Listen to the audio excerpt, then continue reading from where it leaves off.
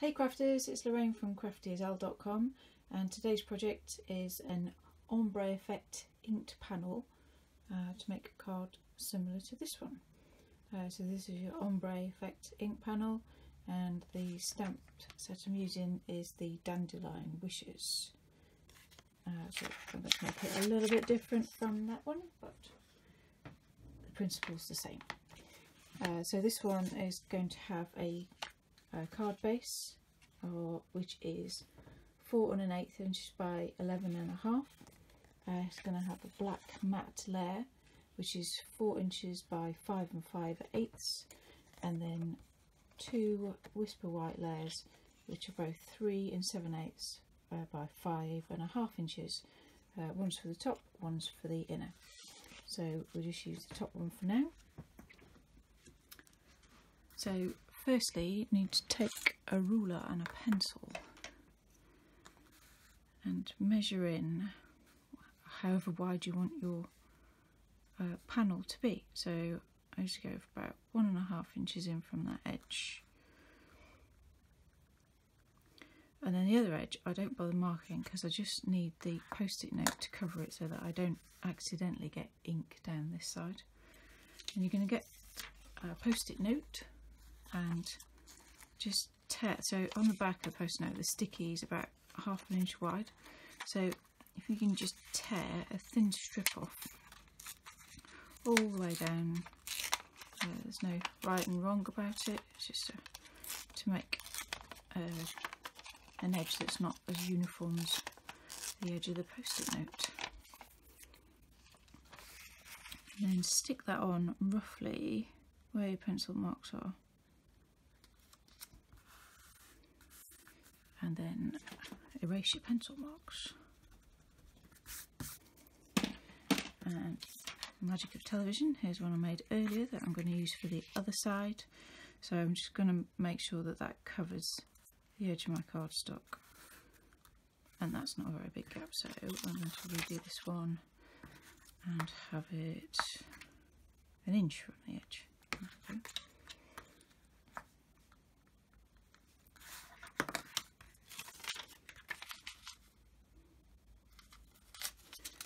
The marks are just so that your panel is like roughly vertical, but because it's got the rough edges on it, it won't be immediately obvious if it's not anyway. So if you want to just eyeball it, that will be fine. So I'm using quite a lot of inks today to get this effect, but you can do it with just one ink and just graduate the shade, make it darker at the top and make it lighter at the bottom. But I'm going for like a sunset type look on this card today. So the trick is to start with your lightest colour. So I've got crushed curry here. I'm using a sponge dauber, and just dunk it in the ink lightly. Start on the post-it note in a little circular motion, and then move on to the cardstock, and just keep applying the ink. And then start from the other side, because you always tend to put a bit more on. It'll look a bit scratchy and not very effective to start with, but don't worry about it. So the next colour I'm using is Pumpkin Pie. I'll wait if I can get it open. And do the same thing, but start just at the edge of the yellow that you just put on.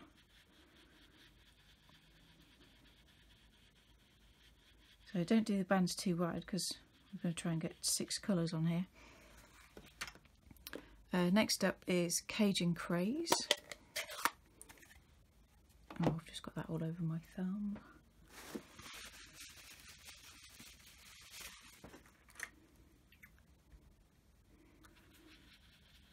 Again, always start on the post-it note first and then go onto the card, because otherwise you'd just dump too much ink down in one place and then it'd be really hard to blend it out. So as you can see at the moment, we've got quite definite lines, but when we've gone up the way and finished that, we're going to come back down, and that's when it'll all blend together. So next is Cherry Cobbler. Like I say, you don't have to use all of these. You could just use 3 colours if you wanted to. and it would just be bigger panels and take a bit more blending together if they were very different colours. I quite like this, it reminds me of a sunset. Next up is Rich Razzleberry.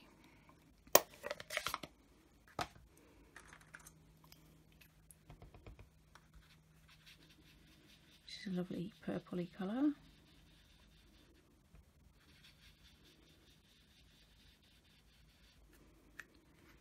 And last is Blackberry Bliss, which is one of my favourites. I love this one.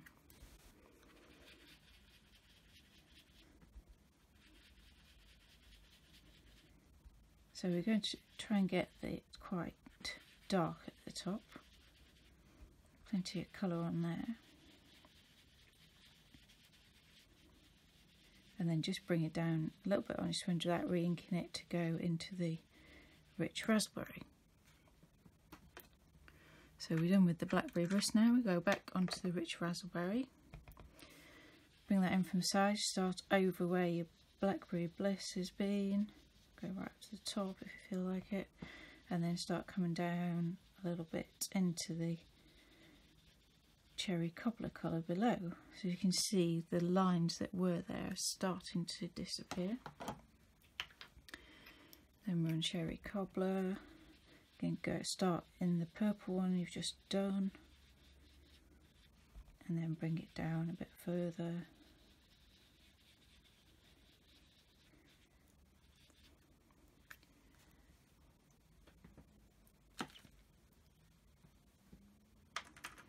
Then we're into Cajun Craze, starting the cherry cobbler layer,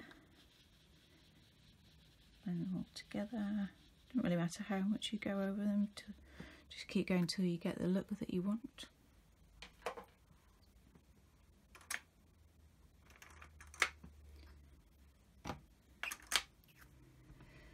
Then we're on Pumpkin Pie again.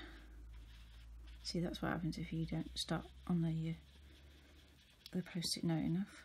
I chucked a load of ink on there. I'll keep at it to blend it out a bit. In the end, you're going for an overall look. You're going to have an image over the top of this, so it won't be quite so obvious anyway. And blend the crushed curry into the pumpkin pie layer, and then your white bits in between have magically disappeared. So you're done with all your coloured ink pads now. So next, you carefully remove your post-it note.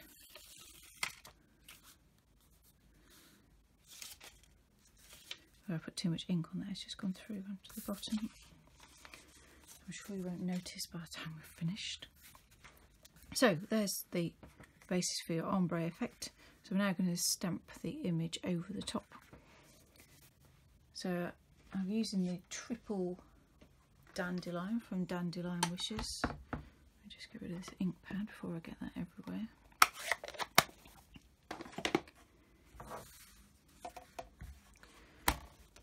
I'm using the stamper artist as well because I want to heat emboss as well. So I'm going to stamp the image and then I'm going to put some clear embossing powder over the top.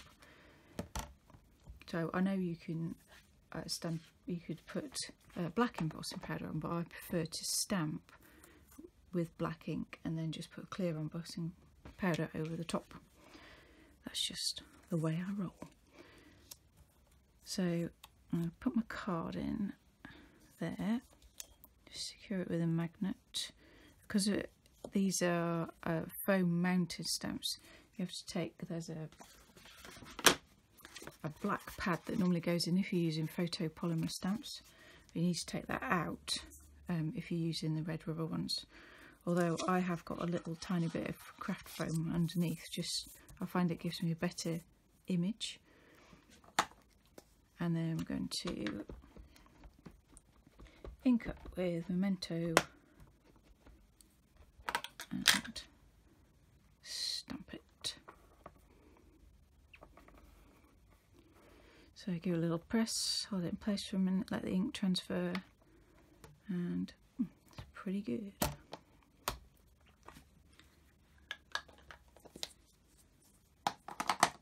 So I'm just going to give that a second to dry, because Memento ink takes a little while to dry. So I'm going to do a little hello card with this one. So I have this stamp set called the Make a Difference, which is a flouncy alphabet, and then also just block capitals and a load of little sentiments. And if you're going to sell your cards, there's a copyright Stampin' Up one as well that you apparently need to put on. So I'm just going to do hello, because the last one I did was happy birthday and it took ages, as you can imagine. So this time I'm going to do just hello, little hello card, and I've mounted the 4 letters H, E, L and O on there.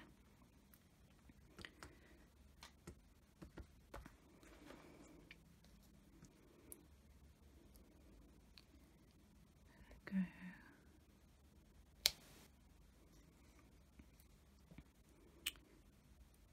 I just need a post-it note or a bit of scrap paper, because I don't want, so the H at the top of the block and the E's down here, I don't want the H printing again.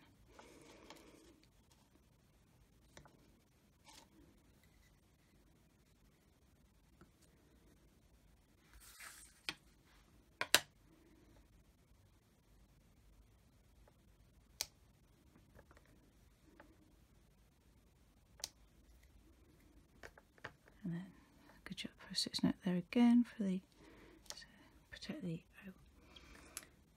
So there are my letters.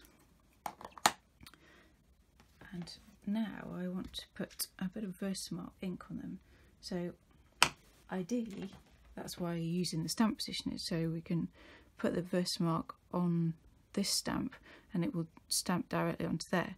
However, because I've got these letters individually, you just have to sort of eyeball it. Because we're using clear embossing powder, it doesn't really matter. No, don't worry about the state of my Versamark pad. It's a Dazzle one, and I just use it for multicolour things, and I've got a normal Versamark that I use if I need it not to have multicoloured bits on it. So because the stamps are clear, you can more or less see, although I can't see over the top because the camera's there, where they need to go. But the clear embossing powder is quite forgiving. It just gives a nicer raised effect. Makes your letters shiny. Hides if you've not stamped them quite clearly. Oh, that one's rubbish. Nowhere near. Oh well, let's plough on.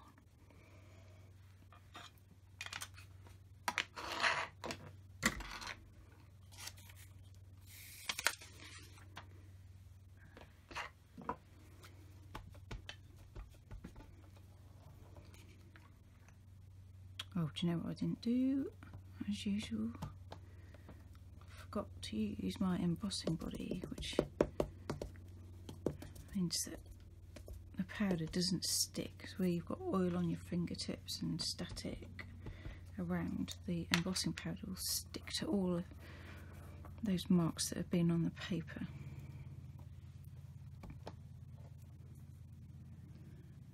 So you should be able to see if it's stamped okay, because you get a bit of a sheen to it. So it seems to be there now. I'll move this out of the way. I'll bring in my embossing powder.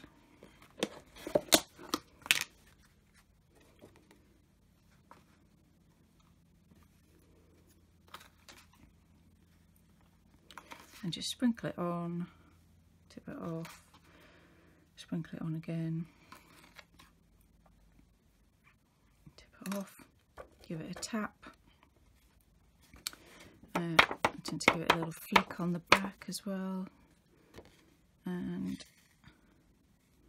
seems to be well covered.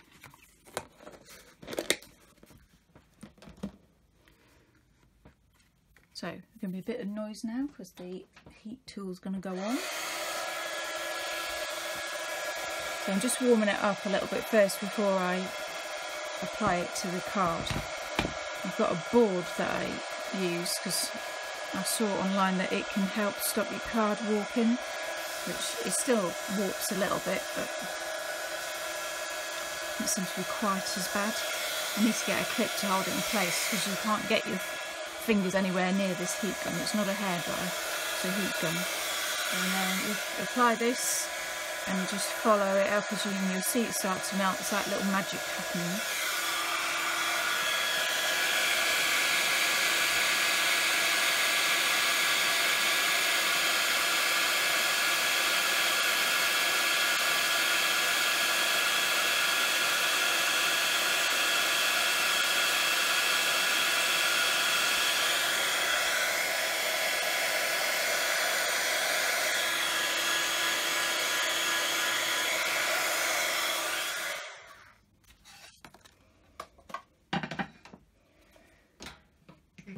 I'm sure that's not what Jamie Oliver had in mind for his breadboard, but there we go.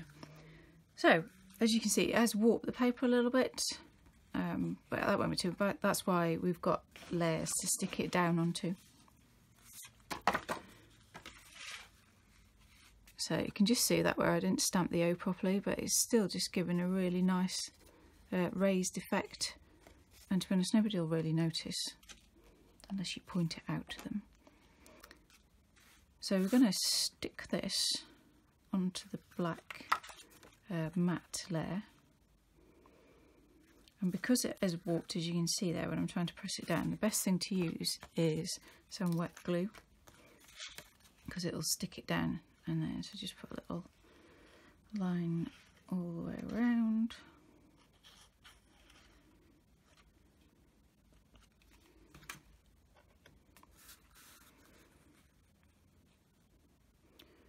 And then centralise it on your black panel. So once you've got it in place and flat-ish, turn it over and give it a good rub to bring it back. And then so it's still a little tiny bit warped, so by the time it goes onto the card front, then that will level it out. So the card front I used, the card base is crushed curry, so to coordinate with the colour that we used in the bottom layer of the ombre section.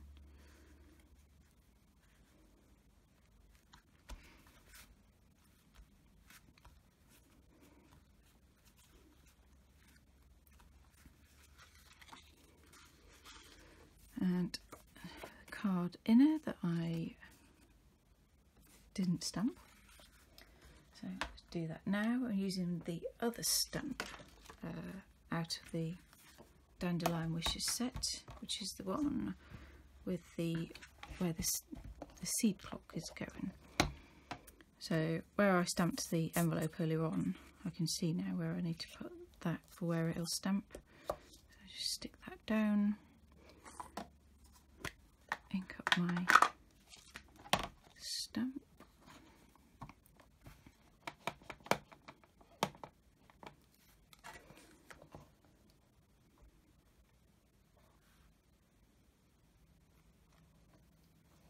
There we go.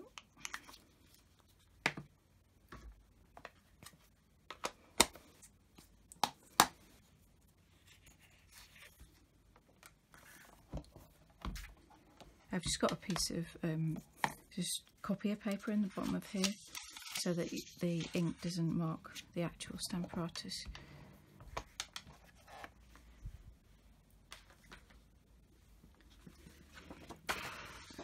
So Memento ink takes a little while to dry completely. Quite easy to smudge it with your thumb. So I'm just going to put that down on my mat, and because it doesn't really need a great deal of holding, I'm just going to run a bit of snail adhesive on that one.